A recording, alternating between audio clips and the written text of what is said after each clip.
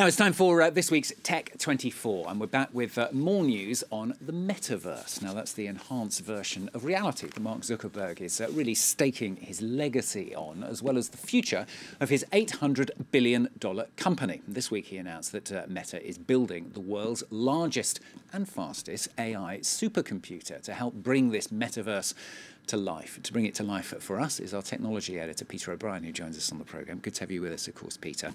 So Meta says its AI research supercluster is already one of the fastest supercomputers running today. What exactly is it?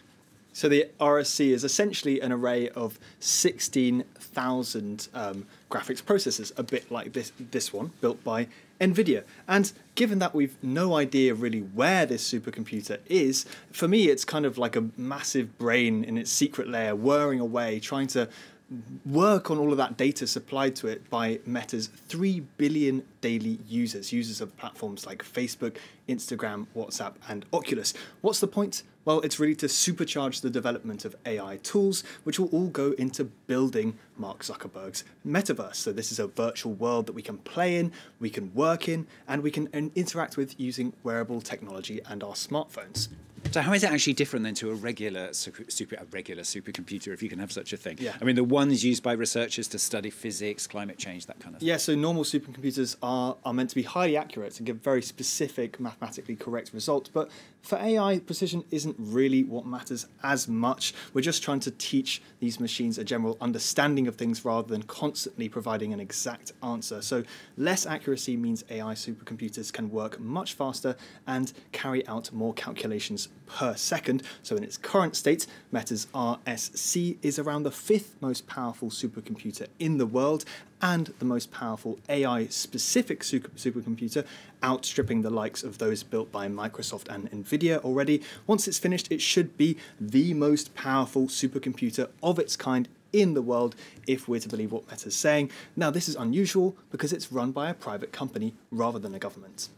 Power seems to be the word here that we're focusing on. I mean, how much power is involved here then? Well, to give you an idea, the graphics card that I brought is 11 gigabytes of memory, and the more memory, the faster it can run, the more tasks the computer can take on. The RSC currently has 760 NVIDIA DGX A100 boxes, each of which have 8 graphic cards inside and total 640 gigabytes of memory. I dread to think how much this all cost, by the way, since we know how expensive chips have got over the last couple of years due to the shortage. Very roughly though, that means the RSC is about 44,000 times more powerful than the PC that I use at home, which uses this, and Meta is actually planning on tripling this computing power come July.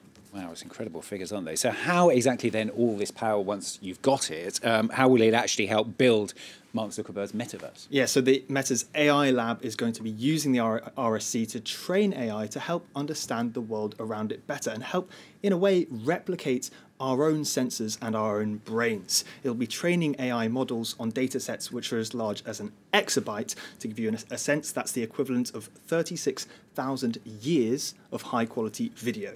Now, it's hoping to improve AI's ability to speak and understand speech, teaching it many hundreds more languages. It'll increase its ability to recognize what exactly is going on in videos and photos, and it will train it to simulate the way humans and animals move more accurately in the virtual world.